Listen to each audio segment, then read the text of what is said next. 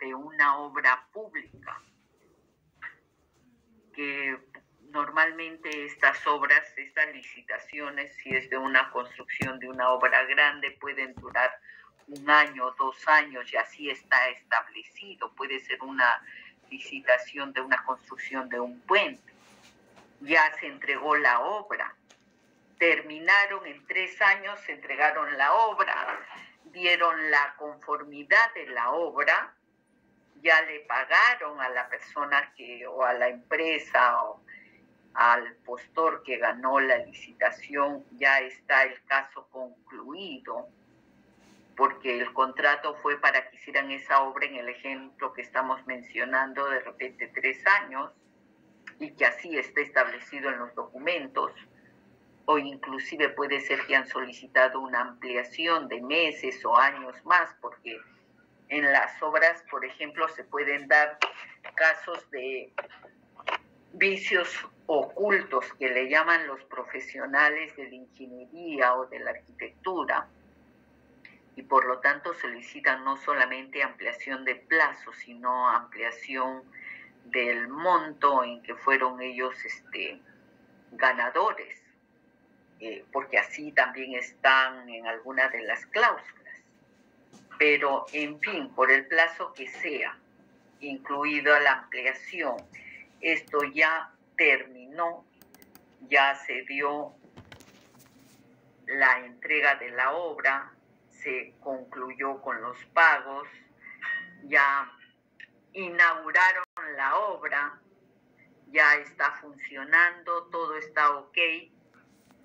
Eso no quiere decir que, por ejemplo, ese proceso de licitación para la construcción de una carretera o de un puente, una obra grande, o de repente la construcción, y ahorita les voy a poner el ejemplo del Archivo General de la Nación, del local del Archivo General de la Nación, que sé que el expediente ya está todo listo. Creo que hace poquísimo el nuevo jefe estaba teniendo una reunión con las autoridades de la municipalidad de Pueblo Libre para la construcción, y con toda certeza ese expediente técnico ya tiene inclusive el tiempo en que va a demorar esa construcción. Miren, es un documento seguramente de mucha valía. No sé qué empresa ganará esa obra, pero ese expediente con toda certeza que va a tener un valor primario, sí, pero por la connotación seguramente va a pasar a un valor secundario y se va a conservar por siempre.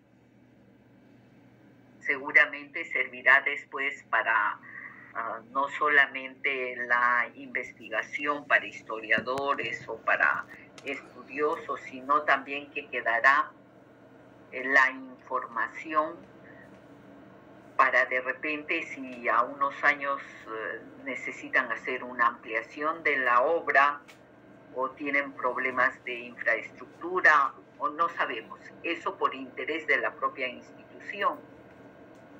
Y puede ser también que sea un modelo, un ejemplo para otros archivos a nivel de nuestro país o de América Latina, porque este expediente, el diseño de esta futura construcción del Archivo General de la Nación, por ejemplo, fue un concurso que se realizó y sé que lo ganaron estudiantes y profesionales de la de la Universidad de Ingeniería.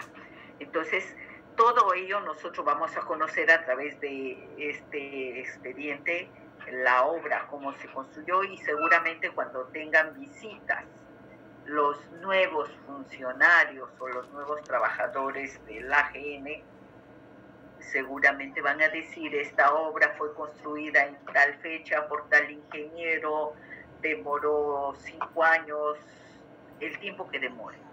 Ahí están los planos que seguramente ya estarán digitalizados en documentos, en soportes electrónicos, pero se van a conservar esos documentos.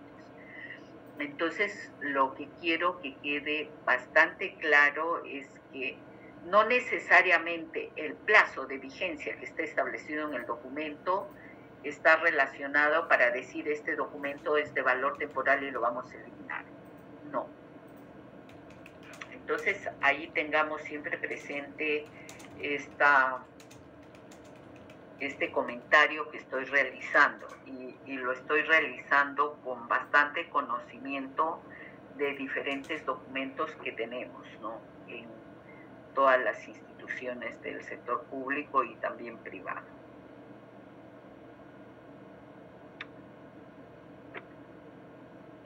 Creo que vimos este caso de ejemplos también.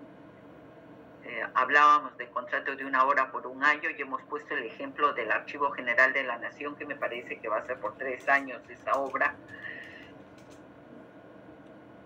Las declaraciones también juradas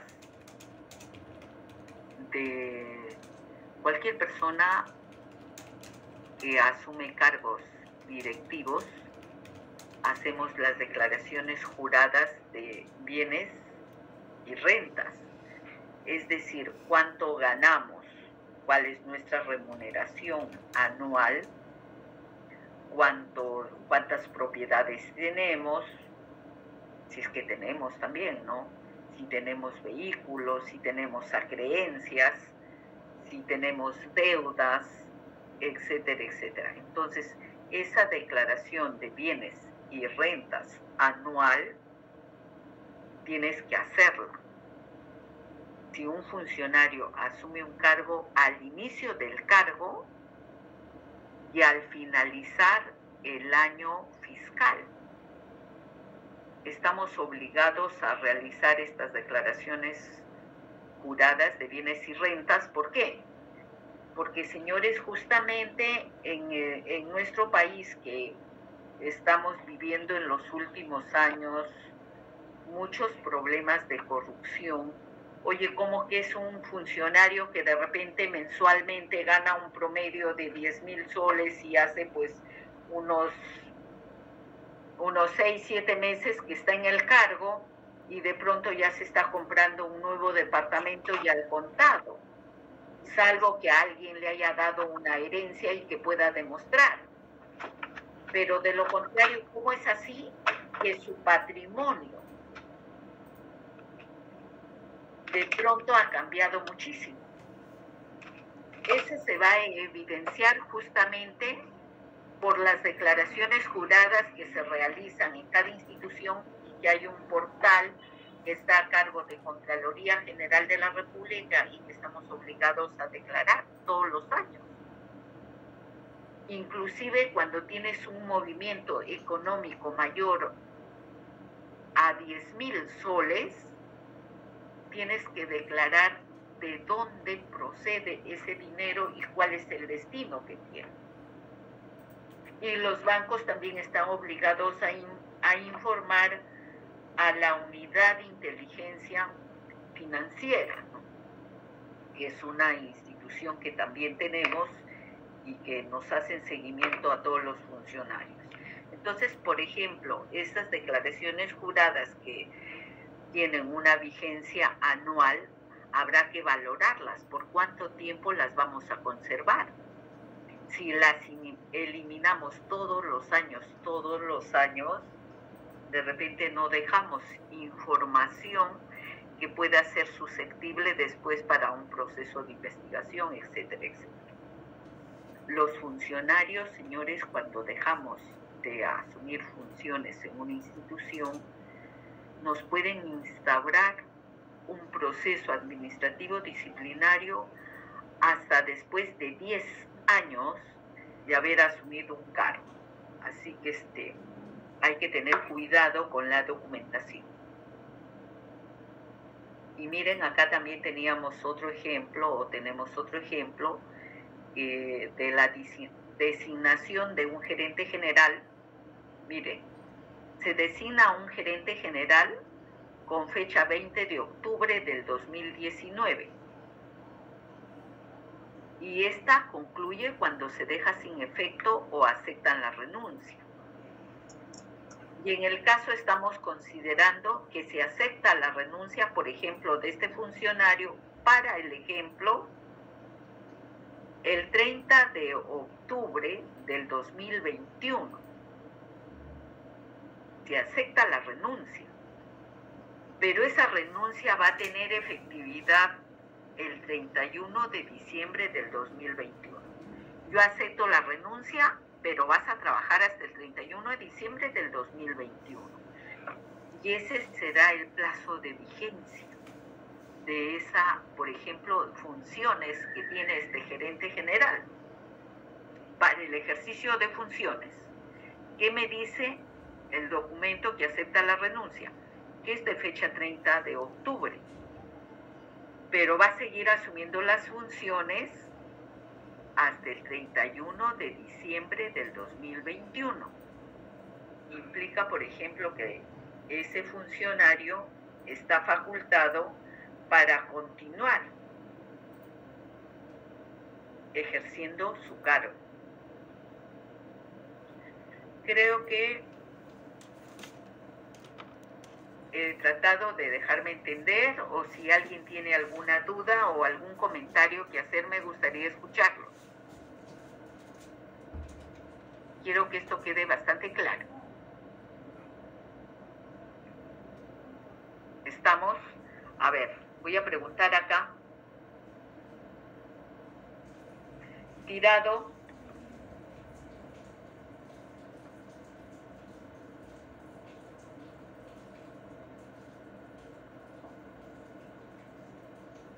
Tirado Kiara.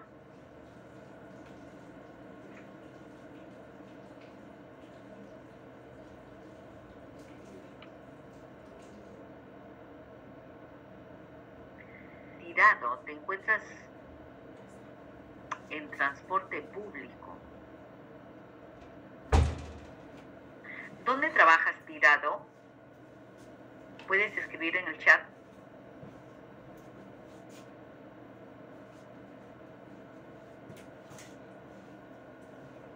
Magdalena, institución pública, privada.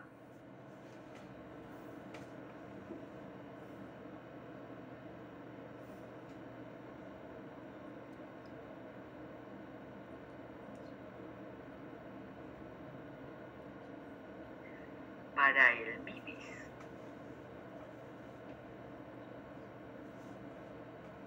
Ya.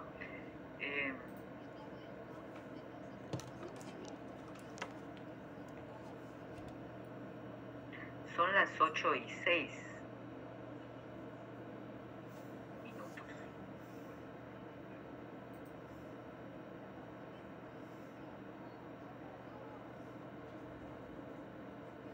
Miren, la verdad yo les pediría a todos en general de que cuando empezamos la primera sesión, recuerdo que les indicaba que indistintamente yo voy a llamar para escucharles y que podamos interactuar, ¿no? Pero así me es complicado.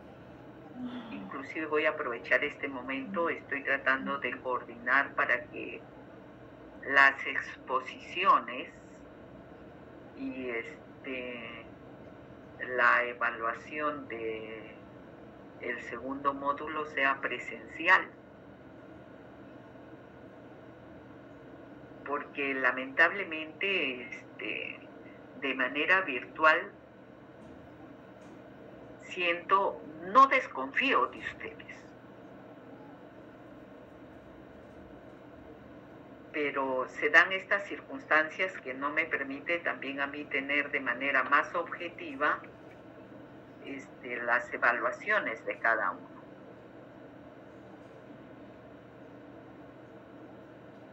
Suni me dice que se encuentra en España y en diciembre. ¿Hasta cuándo estás en España?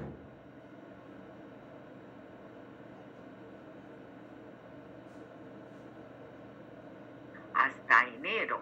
Wow.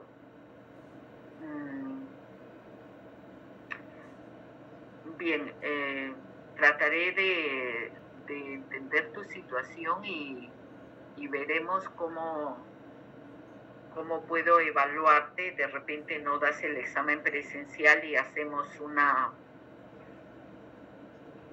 videollamada y te puedo evaluar así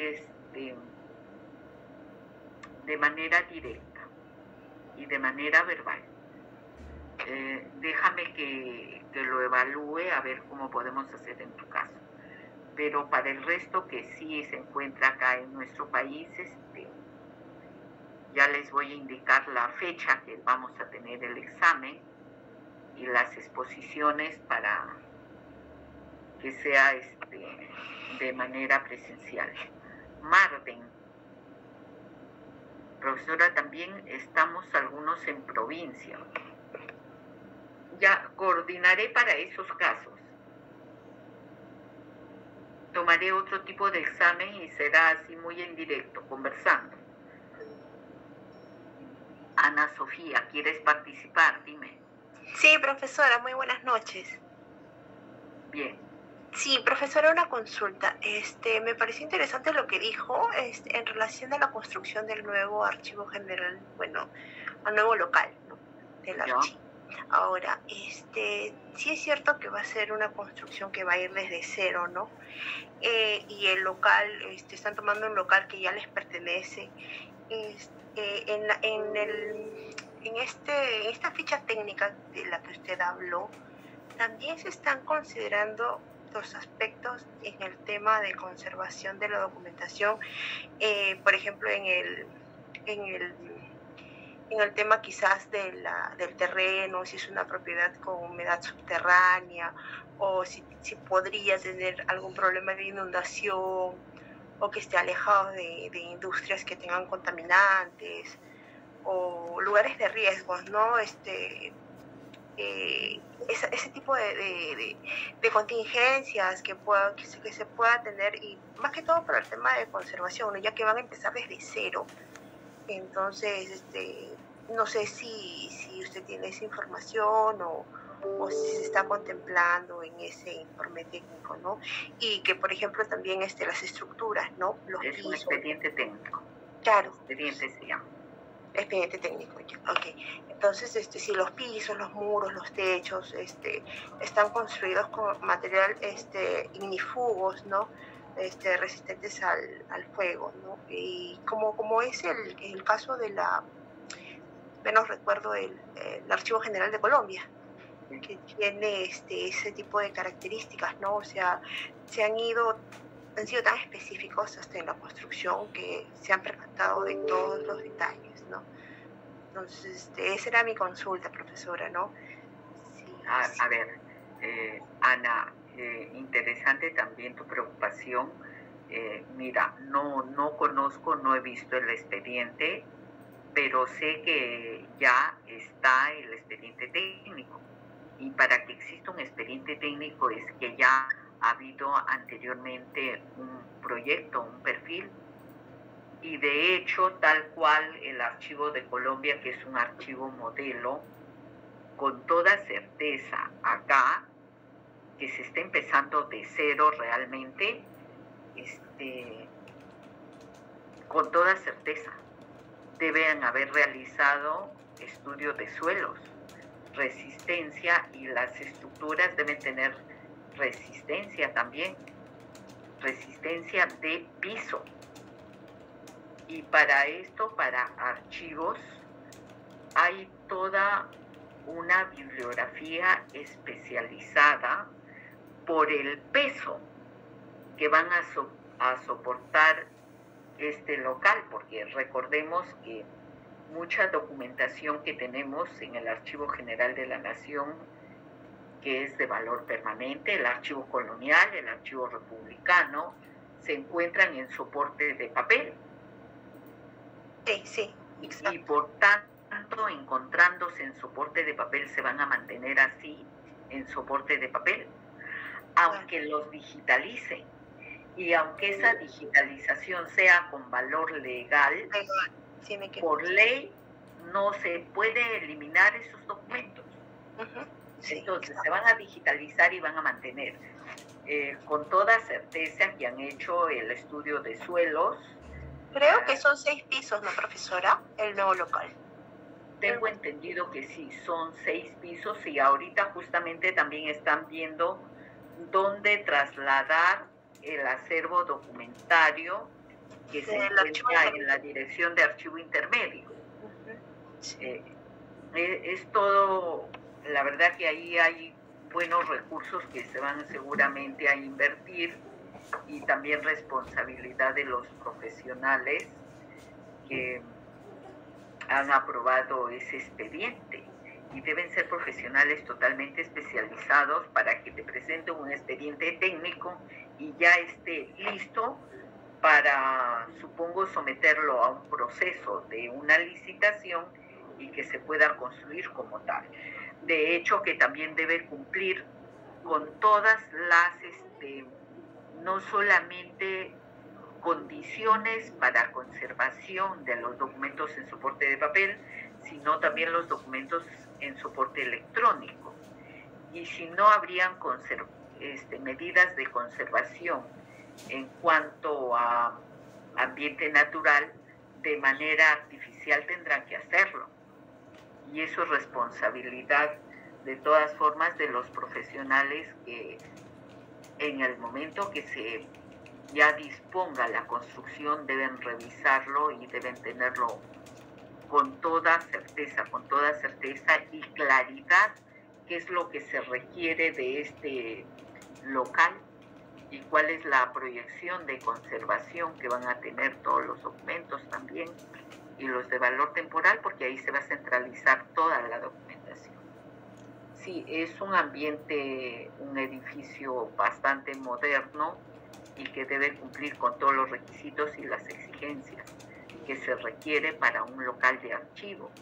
Porque una cosa es que tenga su local y lo adecúen, como por ejemplo el archivo de México fue una cárcel y la han acondicionado para archivos.